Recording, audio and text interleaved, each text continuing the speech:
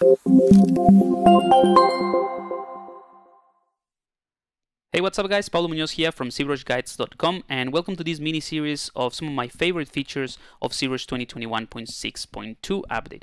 So rather than give you a rundown of every single feature and what they do and explain it bit by bit of what they are, I thought I'd do a series where I can actually show you practical examples of how I would use those features in, like in a real world scenario, like using it to enhance my sculptures or to design or anything like that. So the first one that I'm going to start this series with is the Ambient Occlusion, the Ray Trace Ambient Occlusion, which is a fantastic addition and it can be used in a bunch of different ways. So I'm going to show you how to use that feature to generate something like that. Let me just isolate that head of this creature and combine these materials so that you have these kind of like golden bits and pieces in the crevices and all of that. So it's a pretty cool effect and it's all achieved with the Ambient Occlusion, and I'll show you how to do that.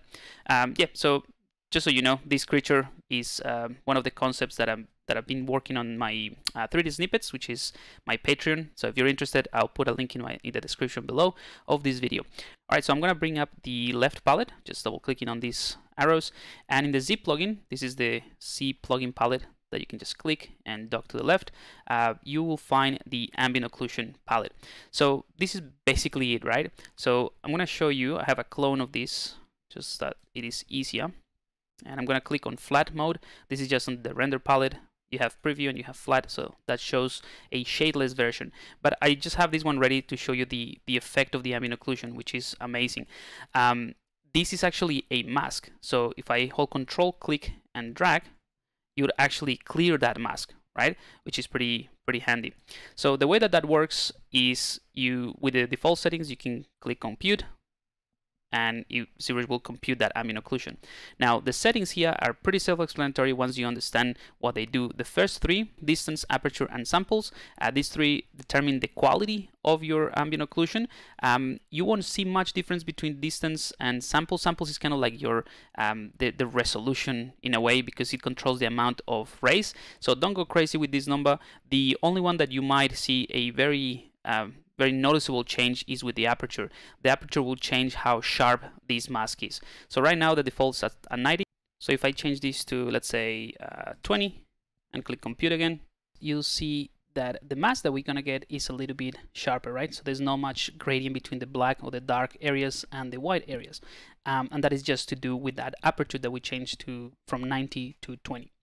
Right, so the other one is this smooth. I'll talk about that in a second. And the other ones are occlusion, volume, and resolution, as well as the recalculate button that is currently disabled. So these three settings here, they have to do with multiple subtools. Right now there is a single subtool, so I'm going to go ahead and click on a new sphere, bring that one up, and I'm just going to have to duplicate it.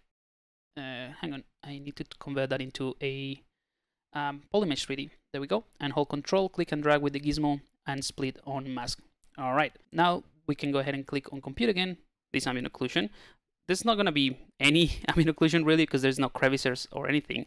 But if we have these two subtools, as you can see here, if I click on Occlusion Volume, ZBrush now is going to calculate that Ambient Occlusion based on the proximity of the other mesh. So if I go into solo mode, it's kind of like hard to see, but you can sort of see kind of like a ring of a shadow there. Maybe we can just decrease that a little bit. Try it again. Oops. Maybe not that much. Let's go back to, I think 15 should be all right. You kind of sort of see it. It's not super visible. It's more visible if you have like more crevices and stuff like that. But I just want to show you that the this occlusion volume will take into account the proximity of contact shadows of other subtools like you have in here. And the resolution is just the quality as well of that occlusion volume base. So basically, yeah, you have these ones to control. When you have multiple subtools, you can control the Ambient Occlusion from there.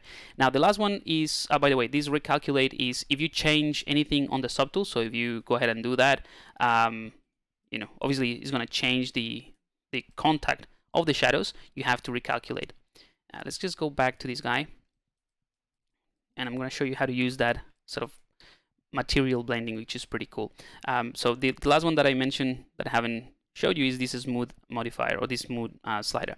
This basically softens and blurs that that mask. So this one essentially, if you don't touch anything else, any of the other settings, and you just change this and recompute it. It's the same thing as holding Control and click on the mask like this to blur it, or just going to the masking palette and use this blur mask multiple times so that you can actually see the difference. Yeah, so I'm just blurring the mask. So that would be the equivalent to this, but a smoothness of 8 is a pretty decent one. So let's just clear that mask, toggle this off because we don't have multiple subtools in this example. Click Compute. And here we have our ambient occlusion. Again, I got this very sharp ambient occlusion because of the aperture is set to 15, but you can play around with that. Now, once I have this, actually, before I do that, let's clear the mask. And I'm gonna toggle this preview so you can see it. I'm gonna select the material that I want to have as a general material, or like for the most part. So let's select something like that. I think that's the one that I had in the example. These are custom materials as well that are available in the ZBrush Guides website as well. So now that I have that one, I'm gonna make sure I have the material selected, the material switch, and I'm gonna click on Fill Object. So now I have filled that whole object with this material. So now I can change switch between different materials and it won't make a difference. Now let's toggle back this flat mode and let's compute the ambient occlusion. These crevices that you can see, that's just the material effect, but maybe it's a little bit easier if I just toggle the poly paint. Easy to see. There we go. So the poly paint obviously is just the material, right? But I have calculated the ambient occlusion again, so we have this mask. All I'm going to do is hold Control and click once on the canvas to invert that mask. So now we are blocking everything or protecting everything but those crevices that we want to use to fill with a different material.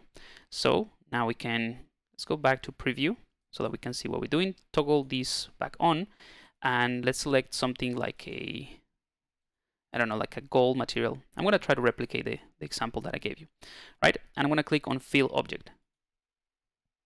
There we go. So now we have this different material applied, which is pretty cool. And now we can clear that mask, which is essentially the occlusion. And if I get closer, you'll see, depending on the resolution that you have, but you can see that some edges are a little bit jagged. Again, this depends on the amount of polygons that you have in your creature or character or whatever. I currently have 4 million polygons in just this subtool, or this mesh. But there is a pretty cool trick if you were to render this within ZBrush, which is under the render palette. So I'm going to click on the render palette, drop that to the right.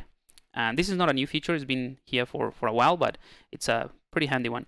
So under the render properties, if you expand that out, you have this material blending, this radius, materials blend radius.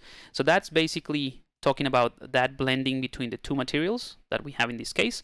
So at 1, if I do a render, let's click on BPR, nothing happens, right? You just get the cast shadow and all of that. But if you set this one to 6, just so that it's very easy to see the difference. Just pay attention to the difference between materials. I'm going to click on BPR, and you see a little bit of that blurriness. So it's up to you how much you want to blur it. I think maybe setting of 2 in this slider does the job, just to soften it a little bit more. And this way you can recreate something pretty cool, similar to what you would achieve with generators, for example, in some Painter or something like that.